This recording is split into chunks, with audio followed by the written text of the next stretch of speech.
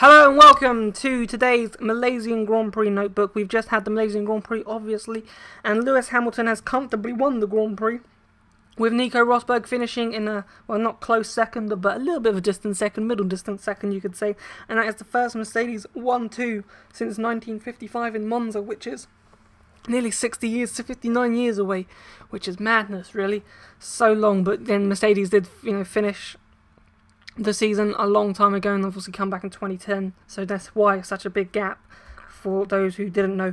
But anyway, I'm looking at all the teams and seeing their reaction from today's Malaysian Grand Prix. Mercedes looked very good today so far, and you have that sense that there's still more to come from Mercedes. Obviously, their development race, I think Red Bull are probably leading the development race, which you have to say so far, but you sense that yes, Mercedes are quick, and they're quicker than Red Bull by at least a couple attempts per lap race distance, you could say, because Rosberg could pull away. Mercedes was, with Hamilton in it, was about half, 6 tenths of a second quicker than Red Bull, and, a couple attempts quicker than his teammate at certain periods of the race.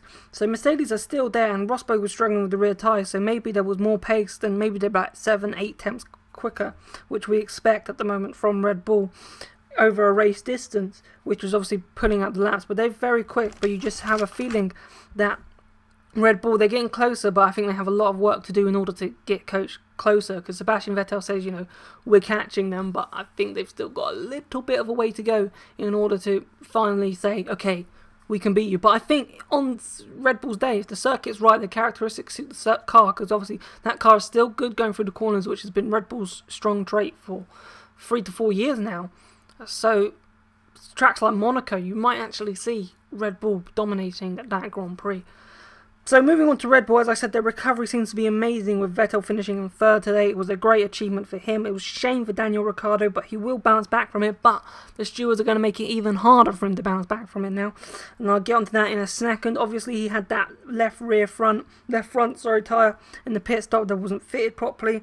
And then he had the front wing failure at the end of turn 14. He then got a 10 stop and go penalty, 10-second stop and go penalty. We haven't seen those in years in Formula 1, and they seem to be back now after the unsafe release. But because his race was effectively over because of all the problems he had, the stewards felt a 10-second stop and go penalty meant nothing to the team because his race was over. So they've just given him a 10-place grid penalty for Bahrain, which seems harsh because he has served the penalty for it, but then the stewards felt, hey, that wasn't really a penalty because your race was ruined. You're a front-running team. You want to be fine for points. There's no point giving you a penalty when you're down in 14th in last place, 2 laps down. So they felt that the team wouldn't learn anything from that. Therefore, he's got the penalty for Bahrain. Moving on to Williams. Williams has stuck out a lot this season, obviously, with the speed of the car that they potentially had in testing in Bahrain. But it just hasn't seemed to, come to anything. They're not slow, but their pace is not of the front runners of the Red Bulls or Ferraris or Mercedes, at which we thought they might be, come pre-season testing. We thought Mercedes might have a challenger, but it just, doesn't seem to be mounting to anything at the moment. On the team orders debate, at the end of the race, I think it was justified. Bottas was quicker than Massa. However, it was unlikely Bottas would pass Massa anyway if they were racing normally. Plus, if he did get past, I think he may have caught Jenson Button because Bottas had been quicker in the race. So he may have caught Button, but I don't think he would have overtaken Button in time. So I think, with 3 laps to go, I think that the team orders was not justified. So therefore, I can understand why Massa ignored it, even though Claire Williams said that he didn't ignore it, which obviously he did. So I find it funny when team orders try and stick up for their driver, but try not to be too like, oh, he did ignore it, but I can't say he ignored it, and so forth. We're moving on to Ferrari. Ferrari said they're only 4th in the pecking order, so it was a good job for Fernando Alonso today, finishing in 4th place.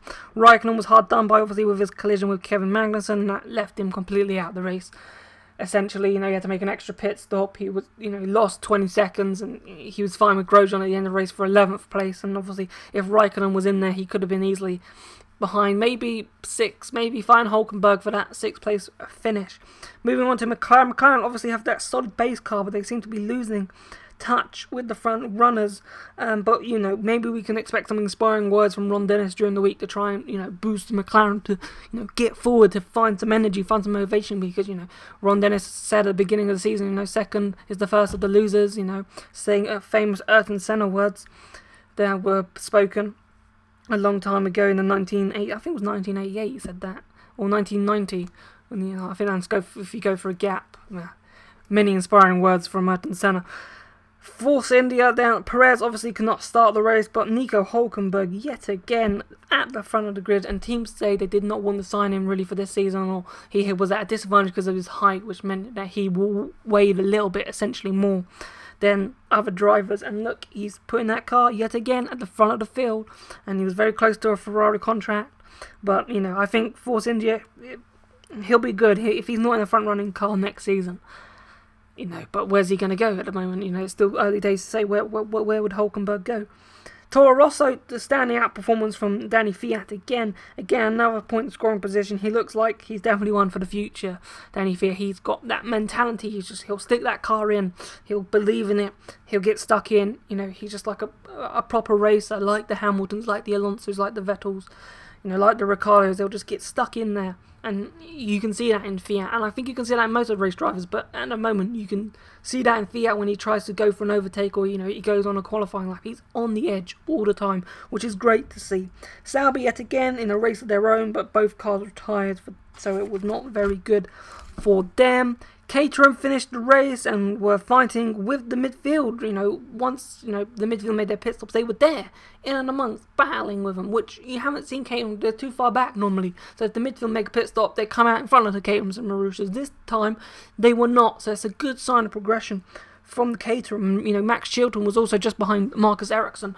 So the Marussia's also made. So you can definitely see that the back teams, Caterham and Marussia, have made some progression.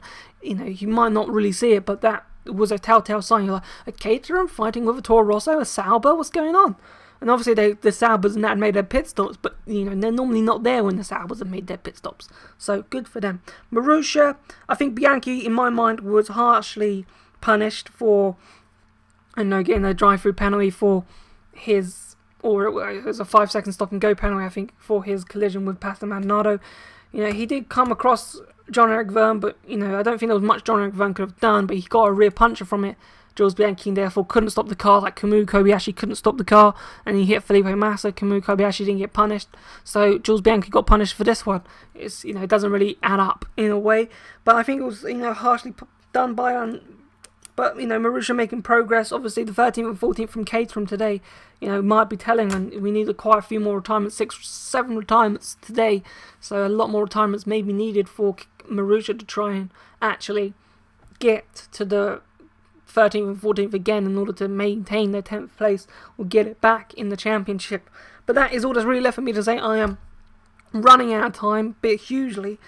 So, thank you so much for watching. Please remember to like, favourite and subscribe to F1 Breakdown. And I will catch you in Bahrain next week for the Bahrain Grand Prix podcast. Thank you so much for watching, and goodbye.